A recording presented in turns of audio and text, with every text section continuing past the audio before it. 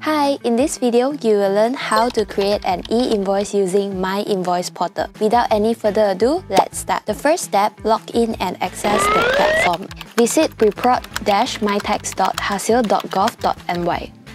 Select your identification type, enter the required details and password, click Login. Hover over MyInvois in the upper left corner and click Report. Step 2. Create a new invoice.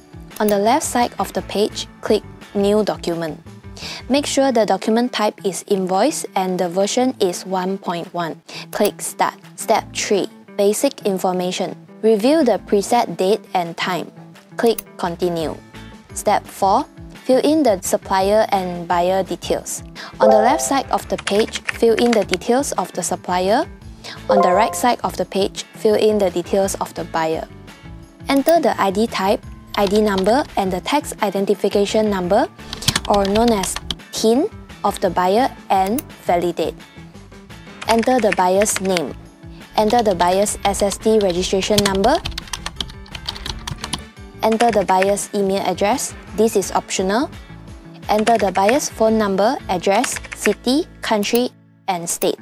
These are the mandatory fields. After that, a green tick will appear beside the Supplier and Buyer tab once all required information has been filled in.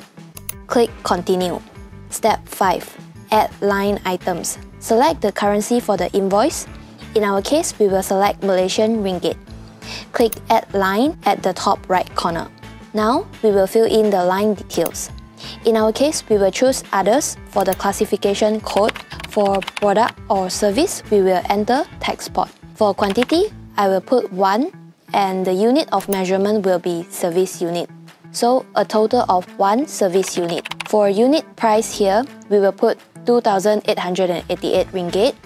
For total sales amount, that will be calculated automatically. For the discount column, that is optional. In our case, we will leave it blank. Step 6. Add taxes. Click Add Tax.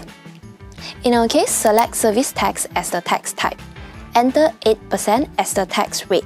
Then, the total tax amount will be calculated automatically. Click Add at the bottom right of the page. Step 7.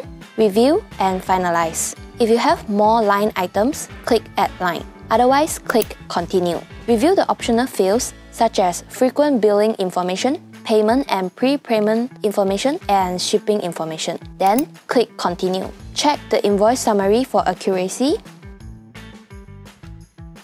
Click Sign and Submit document to finalize the e-invoice. Then, enter the required details and click Submit. A pop-up will appear and there will be a link. Click on the link and you will be directed to a page where you will see the submission details. Click on the internal ID and you will see the e-invoice. You can print or download your e-invoice here. Click on Print and you will see your e-invoice like this.